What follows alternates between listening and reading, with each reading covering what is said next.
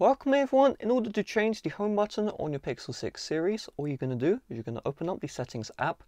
From here you're going to scroll all the way down until you see system, and then from here you're going to see gestures, and then from here you're going to scroll all the way down until you see system navigation.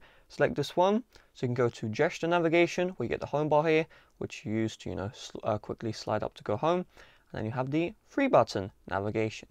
Now if you want a dedicated tutorial on gesture navigation, maybe you don't fully understand it, I'll have a link in the description. It is overall faster than the free button, but again it's up to you what you use. So with that being said, thanks for watching, see you guys later, bye bye.